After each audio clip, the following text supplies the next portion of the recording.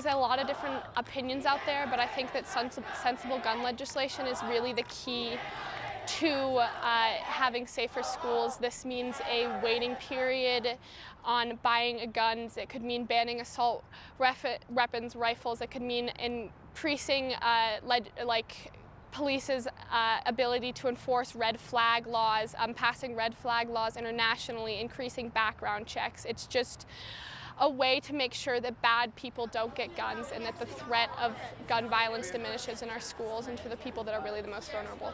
Inside of there today, I was trying to talk to legislators, specifically legislators who are known to be opposed to gun legislation, to try to tell them our story and to try to tell them that we demand this legislation and we demand to feel safe in our schools. And trying to put a face to the name of sensible gun legislation. If they're really going to say we don't want sensible gun legislation, they're going to have to say it to my face.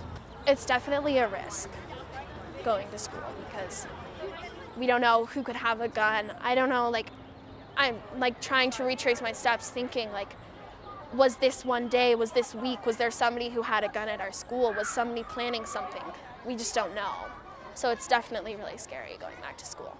I hope that the bills get passed because especially the minimum age bill is the biggest one right now, because I go to school with 18-year-olds. That means my sister just turned 18. She can buy a gun. There are seniors at my school who can buy a gun, and that is not okay. Students should not be buying guns. I hope that there's change.